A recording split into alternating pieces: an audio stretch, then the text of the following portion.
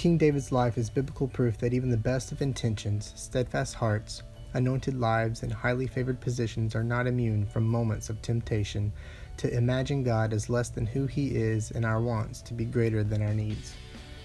My best friend showed me that Psalm 23, Psalm 51, and 2 Samuel 11 come together in the parable of the lost sheep found in Luke chapter 15.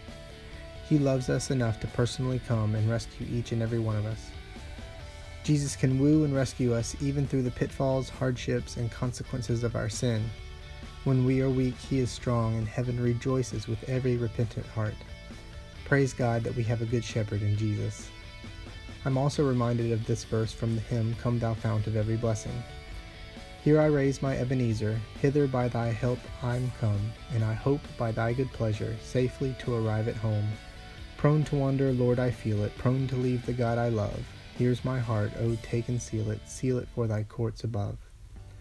Remember in 1 Samuel 7:12, an Ebenezer refers to a stone intentionally placed and named specifically as a reminder of God's help and faithfulness. May this drawing be an Ebenezer to look at and remind us today that God dearly loves us. We are safer walking through life holding His hand and guided by His wisdom, love, and mercy than if we walked alone with only the light of our own power and intellect. We are His sheep, and He is our shepherd.